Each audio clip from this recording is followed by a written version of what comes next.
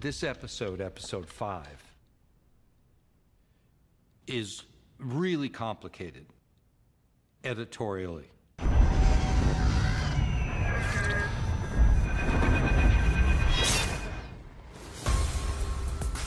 Even though some of those images flash by in just a fraction of a second, each of them was very carefully chosen. And the Mad King was probably the most dramatic of those because we've been hearing about the Mad King from the very beginning of the show, but he's never appeared on screen before. And shooting it, you know, spending a lot of time on what ended up being maybe like a second and a half, couple seconds of screen time. I shot a lot of transitions, you know, off-brand sand holding the vine, the transatlantic route that gets him to wherever he goes. It hints at this whole sort of almost paradoxical time intervention that Bran can appear to do, for better or worse.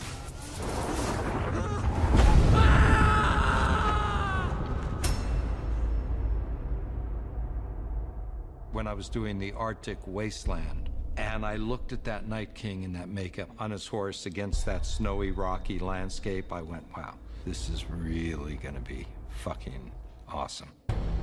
After we'd read like episode 5 and the huge sequence in the cave, we realized that logistically it was gonna be a huge challenge.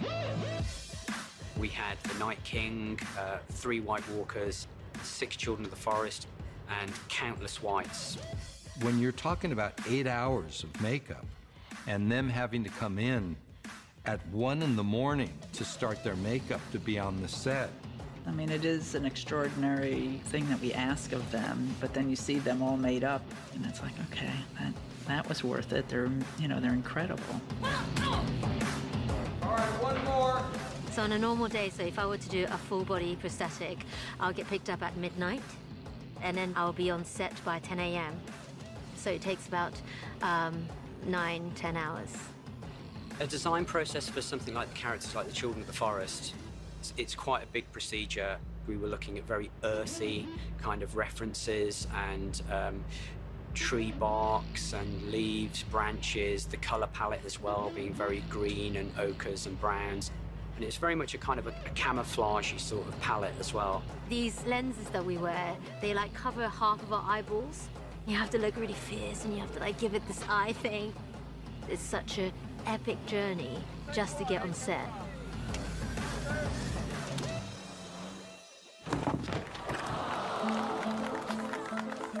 The Lion and the Rose are one.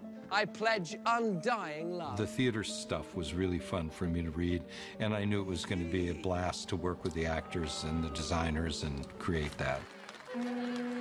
And to actually figure out with Deborah Riley, our brilliant production designer, and the team, how do we base the look of this play in the universe of Game of Thrones, and what would be appropriate then, and still make it a little bit larger than life, a little ridiculous without being Saturday Night Live. Shut up, you swine! It made sense that they would be talking about what the people at the center of Westeros were doing. It made sense that they would know who Cersei was, who Joffrey was, who Tyrion was. It made sense that they would get it completely wrong. The theatre scene is just, it seems so joyous. It's something that is so different to the rest of the show. And we could use colour. Blues next to yellows, next to greens, next to reds. It uses comedy. What's that mean? The whole feel of it is so different to everything else that it was an opportunity to really stretch our wings in another direction. So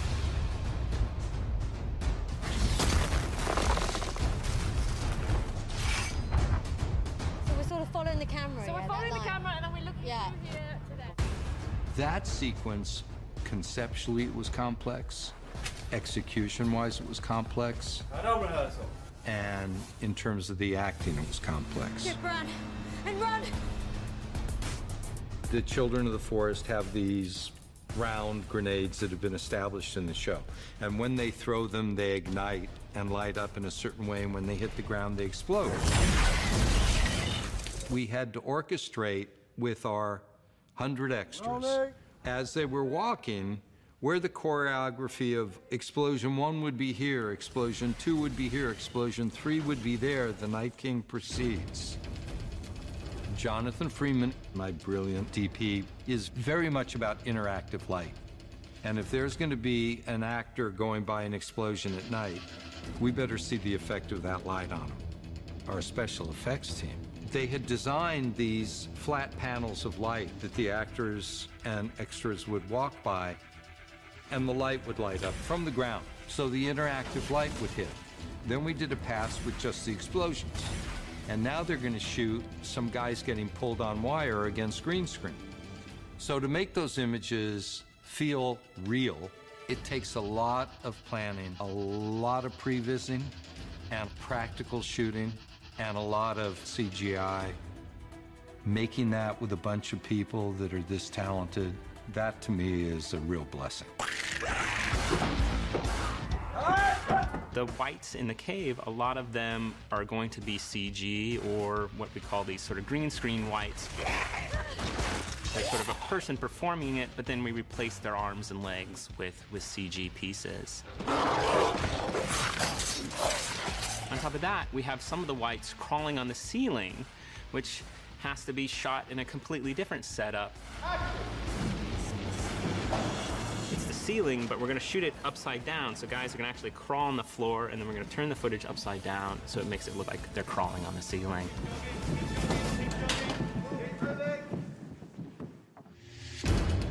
We're doing a lot of stuff in a tunnel, which we just run up and down, which we've been doing for about 4 days now, running up and down this tunnel.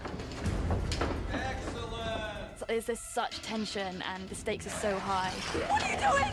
Go! We will build in horror and fright and action, always with the emotional through line of, oh my God, they've got to get out of there. I care desperately that they get out of there. Gets in the middle, the whites converge around her, and she blows them up.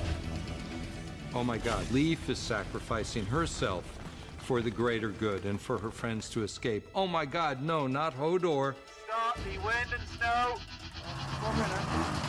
My goal was to make it realistic, make it terrifying, and at the end of the day, with Hodor, make it his sacrifice incredibly moving. All right, Christian, you're breathing heavy. You've been running. And action. Turn around. And your friends say, hold the door. Hold the door! And look at that axe. And try to hold it. Hold it. Keep going. Fill the holes. Keep going.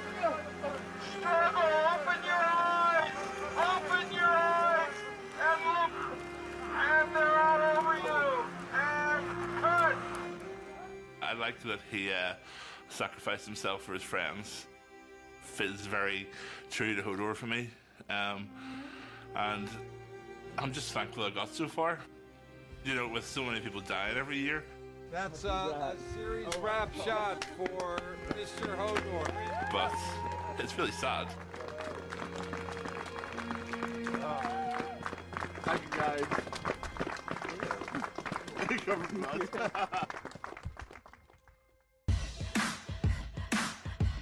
That scene with Mira dragging and the blizzard, she's like Diane Keaton in Reds crossing the frozen tundra, which was my image. I said, I really want it so blizzardy and cold, and this little girl and this sled, and she finally just breaks down. She can't do it anymore.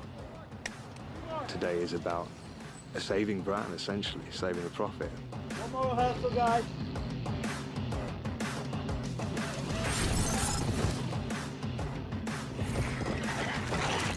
Once you've taken your hit, you're on your back, you've rolled over, we'll probably have about 4 seconds of you doing that if you're still acting, and then we'll come in and put you out. 3, 2, 1, action! Wire work is ways of motivating people through the air or assisting them to jump down off something or to safety them or to propel them through a space. Nothing is going to get between that kid and me. Because I'm one bad motherfucker. Come with me. Seeing his uncle again and seeing that comforting presence really serves to anchor him going forward. Uncle Benjamin. They've got this weird sort of mystical connection. They're both figures who aren't clearly just a regular warrior or normal human. You are the three-eyed raven now. We know what we've got to do. I didn't have time to learn. I can't control anything. There's an element of mystery around Bran's future. This is happening much, much more rapidly than he thought it was going to happen, and he doesn't really know what it all means. He doesn't know what to make of it all. He will find his way to the world of men. When he does, you will be ready.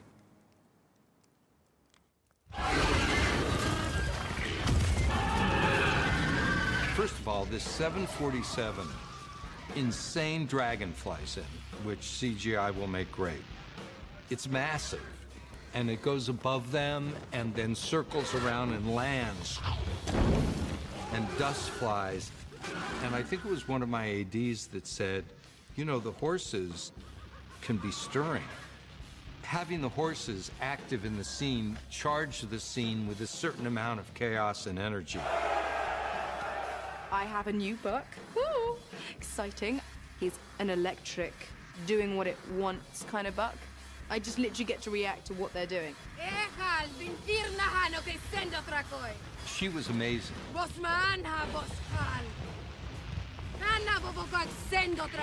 At the end of the scene, you should be somewhat roused by her and a little horrified. She's not Hitler at Nuremberg, but she's got the power.